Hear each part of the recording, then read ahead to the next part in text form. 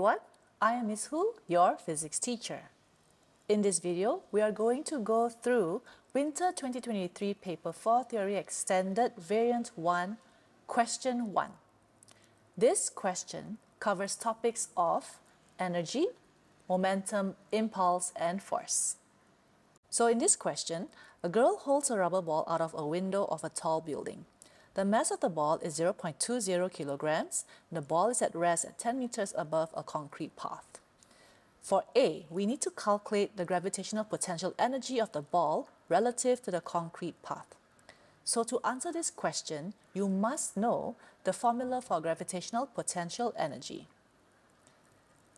By now, of course, you should know.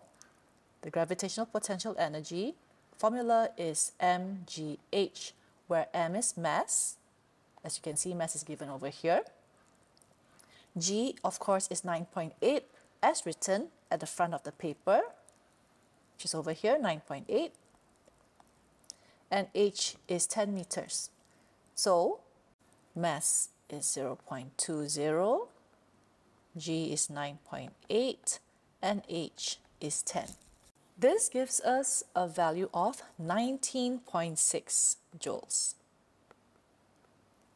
So when writing the answer, always remember to write the answer in the provided space here, and you can write your answer up to 2 or 3 significant figures. Now, can you write more? Actually, yes, you can, but it is preferred to keep the answer to 2 or 3 significant figures because it will be easier for the examiner to mark. So let's write here 19.6 joules. Now let's check against the answer in the mark scheme. So you can see from the mark scheme, the answer given is 20 joules. Now, if you have gotten the correct answer, you're of course going to get full marks. But if you didn't, then the examiner will have to check your answer against the mark scheme. So if you got the correct answer, you will get 2 marks straight away. But if you didn't get the correct final answer, then the examiner will have to check, did you write at least a formula out or did you write the working out? So in our case, we got the correct final answer, and when we say we get the correct final answer here, this includes the correct unit. So we got 19.6, we do have the formula, and we also have the correct substitution of values in our working. Now the preferred number of significant figures is actually 2, which is why you can see in the mark scheme, the answer given here is 20 joules only. Now let's take a look at B. So in B, the girl releases the ball and it falls towards the path. The ball strikes the path and bounces vertically upwards. The figure shows the ball falling towards the path. They did give us the speed of the ball immediately before and after it strikes the path. 1. Calculate the kinetic energy of the ball immediately after it strikes the concrete path. So to solve this, we need to use the kinetic energy formula. Of course, you should also know that by now, the kinetic energy formula is half mv squared. Do we have the value of m? Yes, we do. They did tell us right at the beginning of the question that the mass of the ball is 0.20 kilograms. So we're going to substitute that into the formula. And for v, v is the speed at which the object is moving. So you need to take the value of the speed after it strikes the concrete path. That means a value of 12. This gives us a value of 14.4 joules. As I mentioned earlier, you can write your answer up to 2 or 3 significant figures. The number of preferred significant figures is actually 2, which is why in a mark scheme it only writes 14. However, they will still accept up to 3 significant figures. So even if you wrote 14.4 joules, it will still be accepted. So checking the marking scheme, we do have 14 joules. And even if we had kind of messed that up, we would still get at least 1 mark because we do have the formula and we also had the correct substitution in our working. Now, although I've put 2 ticks here, actually it's only either or. You get 1 mark for the formula or the correct substitution. To get the 2 full marks, you have to get the correct final answer with the unit. Now let's look at number 2. Show that the change in momentum of the ball when it bounces off the path is 5.2 kilograms meters per second. Now remember that for a show question, you cannot start with the number you're supposed to show. You have to start with the assumption that you don't know what the final answer is. You work it out and the final answer you get should be the answer that they require, which in this case is 5.2. The question's asking for the change in momentum, which is actually impulse. Now, even if you didn't know what impulse is, in fact, the term change in momentum is probably a lot easier for you to figure out how to solve this. Change in momentum here means you take the final momentum minus the initial momentum. If you can recall, momentum is mass times velocity. So we take mass times the final velocity minus the mass times the initial velocity. Now, before we substitute the numbers into the calculation, let's just check on the speed. Based on the question, it says that the girl has dropped the ball. So the ball is actually falling towards the ground. And after it strikes the path, it changes direction. Now, remember that when it comes to vector quantities, we have to show the different directions by using the symbols of positive and negative. Momentum is a vector quantity, which is why we have to include positive and negative when it comes to the calculations. So that means when it comes to the speed of the ball, one has to be positive and one has to be negative.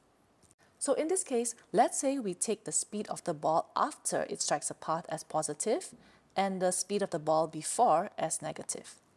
So when we do the substitution, this would be 0.20 times positive 12 minus 0.20 times negative 14. So you can see that because there's a negative negative, that double negative will become positive. So when you work this out, you should get 5.2 kilogram meters per second, exactly as what the question wants us to show. And that's how you prove this value. Now, I have had students who have asked, what if we use the positive and negative for the opposite directions instead? That means they use positive for before it strikes and negative for after it strikes. So let's see what happens if we do that. That means in this case, we would get negative 12 and positive 14. So when you work this out, you'll end up getting negative 5.2, which is not what the question wants. If you accidentally did this, then you need to change the positive and negative to the other way so that you can get the correct answer.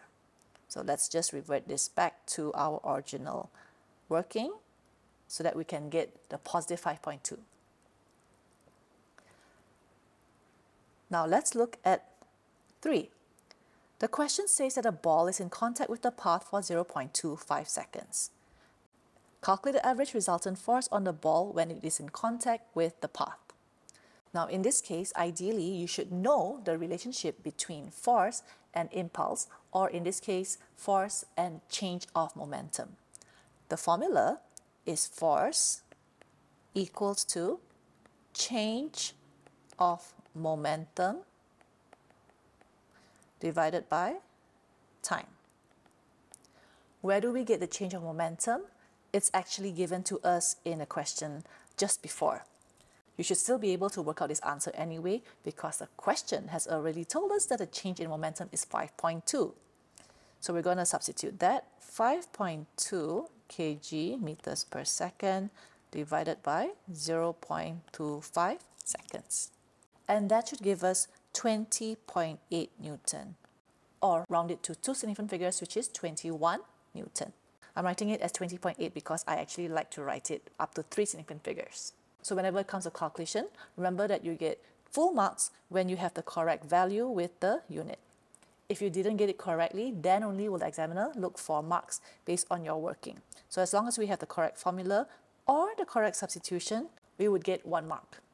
Now, what if you couldn't remember the relationship between force and change of momentum, but instead remember the formula of F equals ma?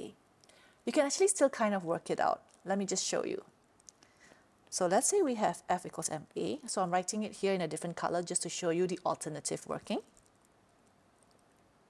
And we have mass of 0.20, which is from the earlier part of the question. And acceleration we know is actually v minus u over t. Do we have v and u Yes, we do. From the speed of the ball section over here. So we can substitute v as 12 and u as negative 14. So remember that acceleration is also a vector, so the positive and negatives apply. And you divide this by 0.25. So if you have the numbers substituted correctly in this equation, you would still get the same answer of 20.8 Newton, which is the correct answer for this question. And that's how you answer question 1 in this paper. Do check out my channel to find out how to solve more questions in past year papers.